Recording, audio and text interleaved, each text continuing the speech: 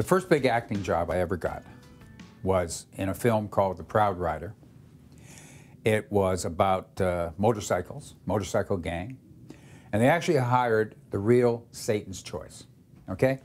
The producers asked me at the audition, can you ride a bike? A bike? Of course I can ride a bike. Of course they were talking about a motorcycle. I couldn't ride a motorcycle. The producers went around, the director went around, they looked at the bikes, they picked one, they said, Art, try this one. It was a chopper. So the poor guy who brought the bike, the chopper, Monk, has to sit on the back of somebody else's bike. Off we go. We do a day of shooting. We're going to do all these bike driving shots. We're driving all around in this park. Monk is on the back of a bike watching me try to start it, dropping the bike on the pavement, driving over curbs, grinding the gears. He's pissed. He looks at me, he says, get on this bike. I'm going to show you how to ride it.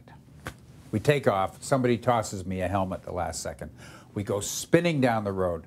We go into this corner. I'm thinking, I've been going around this corner all day. He's going too fast. And sure enough, down, we go off the end of the curve. It's a big embankment. We fly about 60 feet in the air, crash into a field, the three of us, him, me, the bike. Only one of us was able to stand up, me. I walked out of that field, no problems. The bike was wrecked. Monk had a broken leg. And if it had been me that hadn't gotten up or something had happened, I don't think I'd be here right now. My name's Art Hindle, and that's my best story ever.